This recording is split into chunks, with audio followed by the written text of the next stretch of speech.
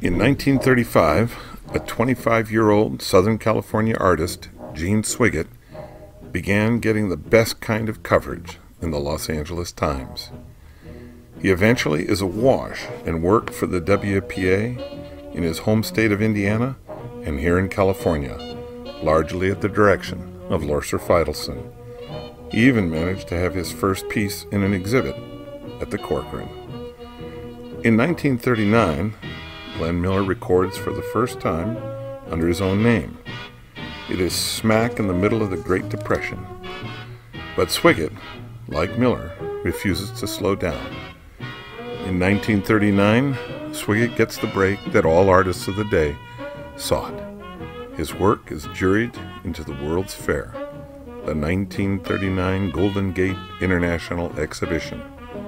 Ultimately, he contributes several pieces to the famous GGIE, including Ivan in Armor and a piece featured in our inaugural exhibition of his work, Arrangement with Apples.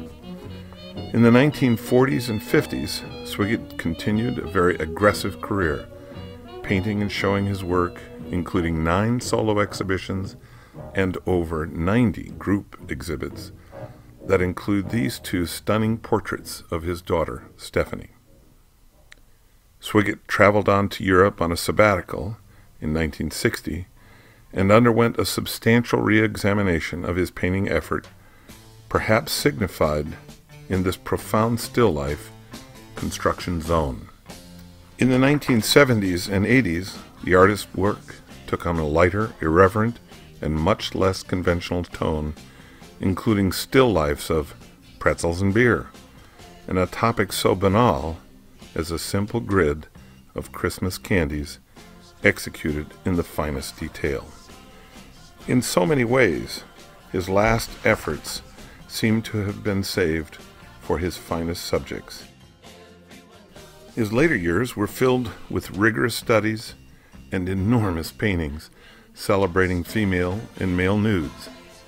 He was in the vanguard of contemporary painters who returned to the human figure, such legends as Philip Pearlstein, Fairfield Porter, and Alex Katz.